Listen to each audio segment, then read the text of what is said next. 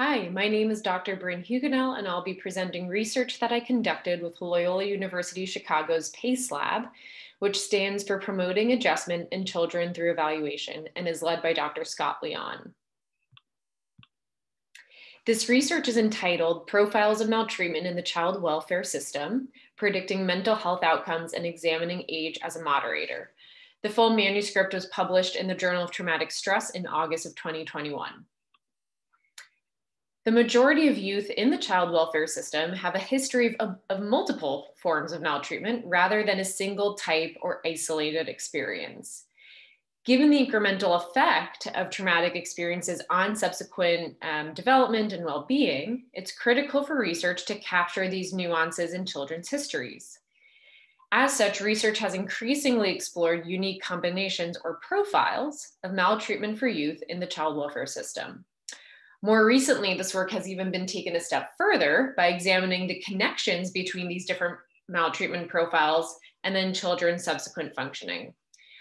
While outcomes of internalizing symptoms and externalizing behaviors have been included in prior work, we were surprised to see a pretty limited focus on post-traumatic stress symptoms when considering outcomes. Given the categorization of childhood maltreatment as a traumatic event that could in turn lead to post-traumatic stress disorder, we felt that it was important to explicitly explore those connections within our study. And from a developmental perspective, children may exhibit symptoms after traumatic events that don't fit cleanly into a PTSD diagnosis. And so we focused more broadly on post-traumatic stress symptoms, such as re-experiencing and avoidance, in order to cast a wider net.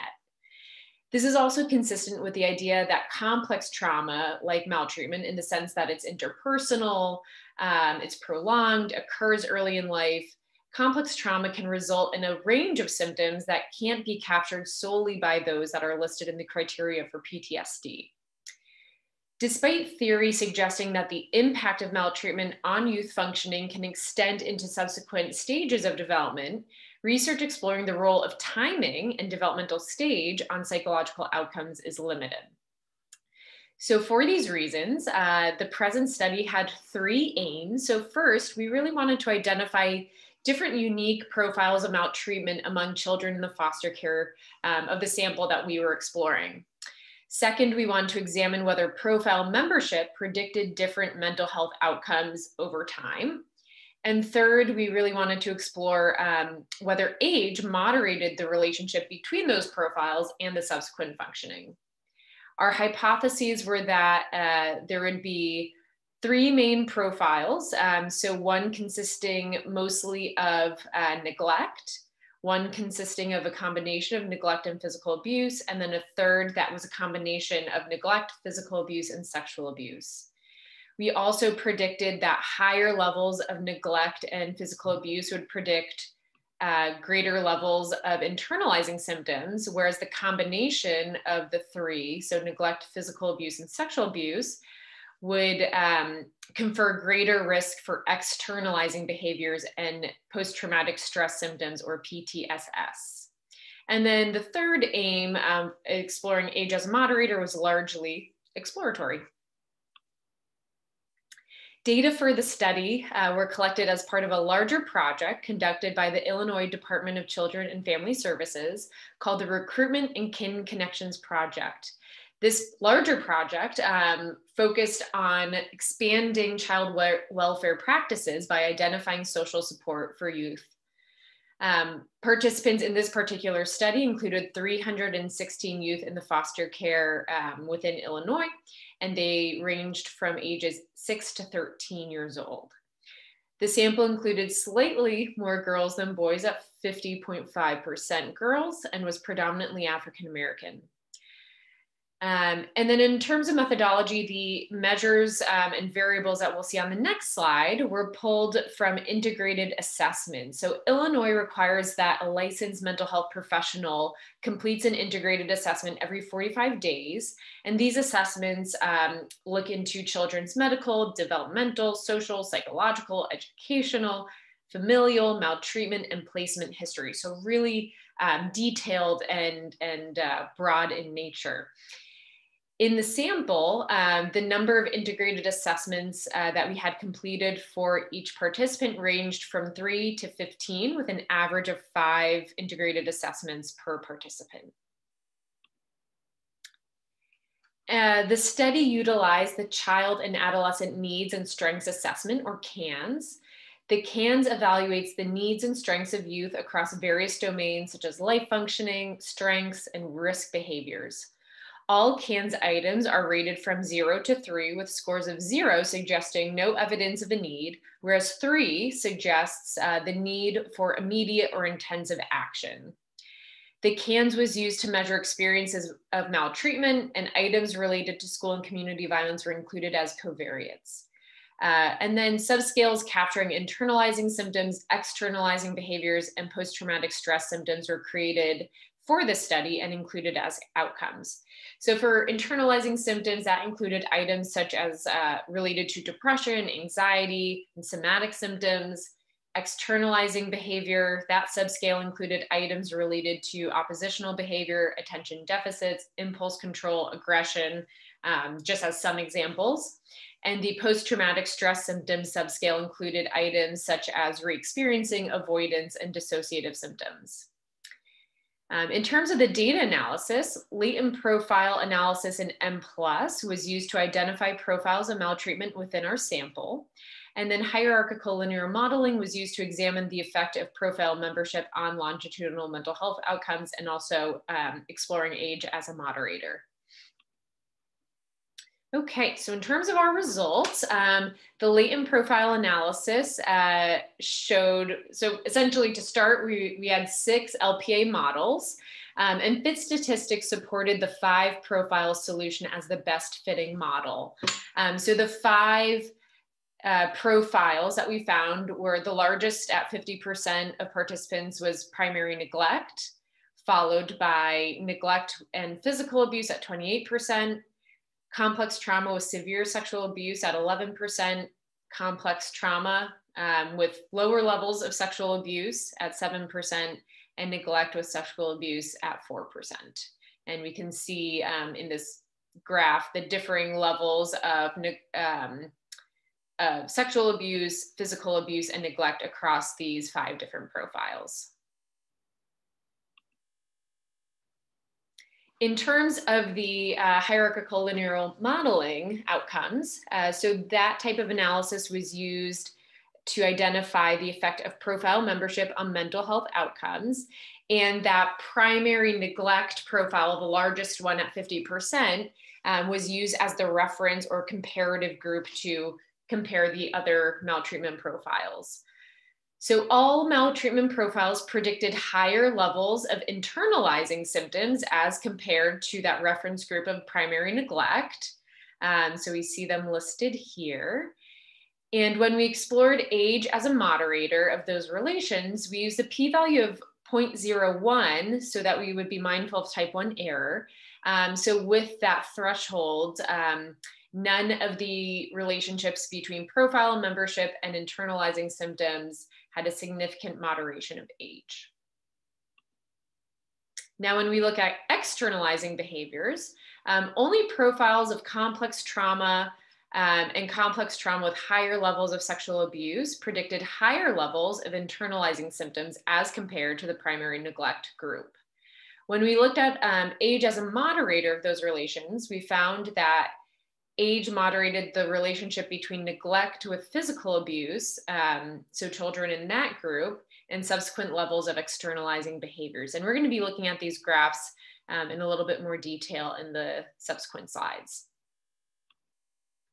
And then finally, when we were looking at post-traumatic stress symptoms, all of the maltreatment profiles predicted higher levels of post-traumatic stress symptoms as compared to the primary neglect group. And when we looked at age as a moderator, we also see that age moderated all of the relationships between profile membership and higher levels of post-traumatic stress symptoms.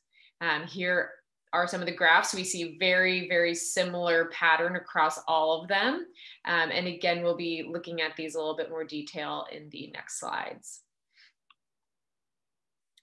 So what does this all mean for us? So We found that the profiles or combinations of maltreatment in this particular sample mirrored those that have been identified in prior research with a few different nuances.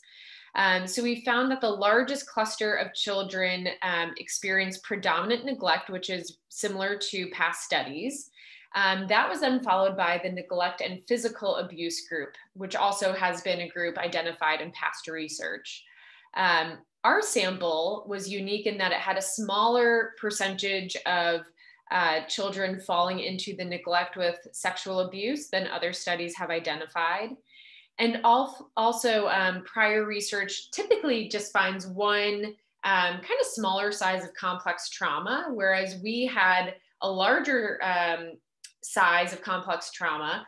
And that actually separated into two different groups that differed in terms of the level of sexual abuse that was reported.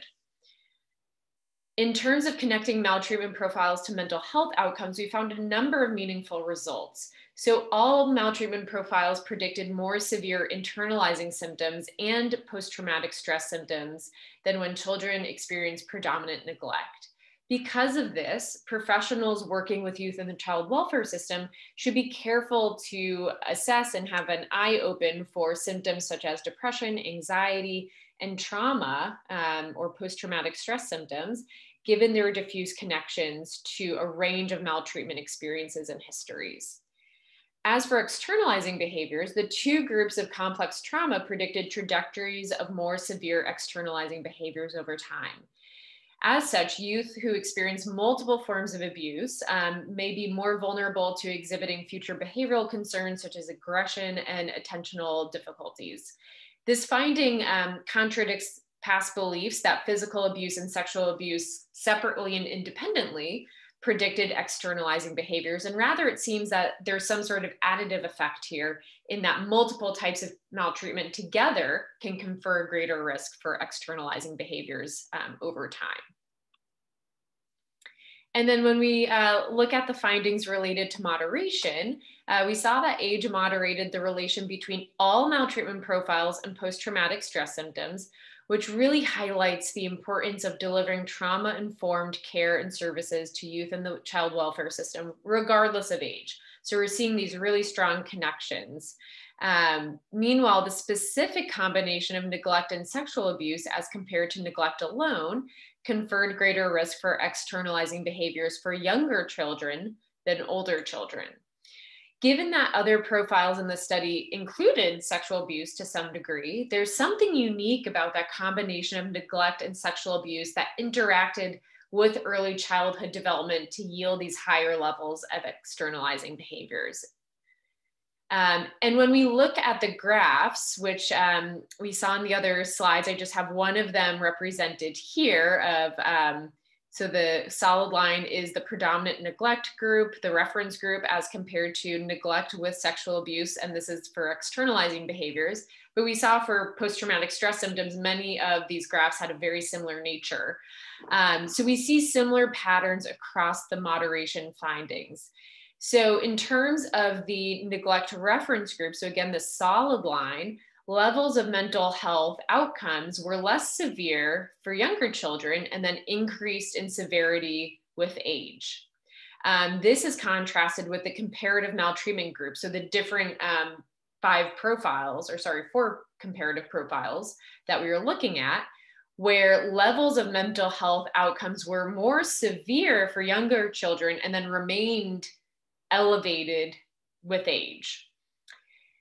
So what that means is that younger children fared worse psychologically when exposed to profiles or histories that included physical and or sexual abuse as compared to neglect alone. We're seeing that big difference here. This aligns with the neurodevelopmental research indicating that children's developing brains are sensitive to disruptions and stressful events at various sensitive periods. And so the effects of stressful events like maltreatment can have differential impacts on development depending on age, type of maltreatment, and the implicated brain structures and processes. So this study suggests that the developmental stage of early childhood, so lower age, is particularly vulnerable to the effects of abuse, perhaps since children are still developing the cognitive and language capabilities to even be able to process these events and understand what's going on. Abuse may also serve as a more significant breach in trust and attachment between children and caregivers at that really early childhood, young developmental stage as compared to older children. So this study had a number of strengths and limitations that are important to acknowledge. So some strengths included that our sample had a wider age range, which allowed us to explore the impact of age and developmental stage on the psychological effects of maltreatment. Few studies have examined the impact of maltreatment profiles on post-traumatic stress symptoms specifically, and so our focus on that was a benefit. And a strength is that we use the integrated assessments and the CANs to provide data for our outcomes. And so these are really, again, detailed, rich accounts of children's experiences and provided us with a wealth of information that likely made the data in the study more detailed and accurate as compared to perhaps self-report or more limited questionnaires. And finally, the data included here is longitudinal, which allowed us to look more at cause and effect and look at the interplay of these connections and relationships over time. In terms of limitations, so child welfare systems and practices vary across locations. And so these findings from Illinois may not generalize to other areas in the United States. So future research would benefit from exploring similar questions in different geographical locations and places. And also the post-traumatic stress symptom subscale that we created included symptoms that do not map directly onto those of PTSD. And so future research may look at that more specifically and see whether PTSD is something that has similar patterns of what we see with post-traumatic stress symptoms in this study. So thank you so much for joining me and listening to this presentation today, and have a great holiday.